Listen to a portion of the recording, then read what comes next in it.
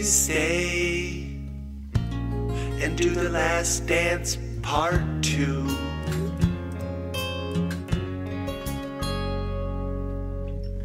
And please stay, run it back one more time, so don't get me wrong, I'm excited for J-Lo, but not yet, cause it's easy to see.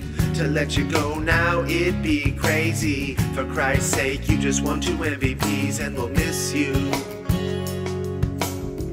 Yeah, we'll miss you.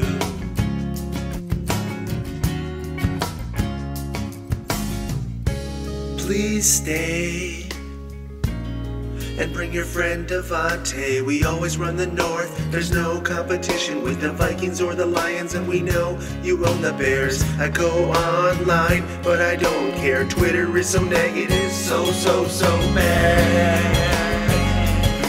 So I put some YouTube on, turn that McAfee up, and learn the art of not giving a fuck. Mainstream media be talking mad shit, that's why I turn it off and watch my guy Ty Schmidt. Some want it sooner and they're looking to the future. Be careful what you wish for, wow. Well, that's not me, I'm thinking about the power of now.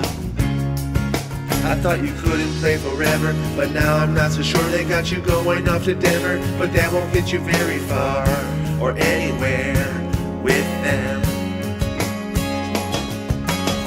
Some fans out there want to trade you. I tell them that they are wrong. They say that you can't win the big one, but I say put down the ball, cause they'll miss you. Yeah, we'll miss you. You said that now you're boys with Goody, he should never let you go. Retire as a Packer and watch your legacy grow and grow. Please stay in Green Bay.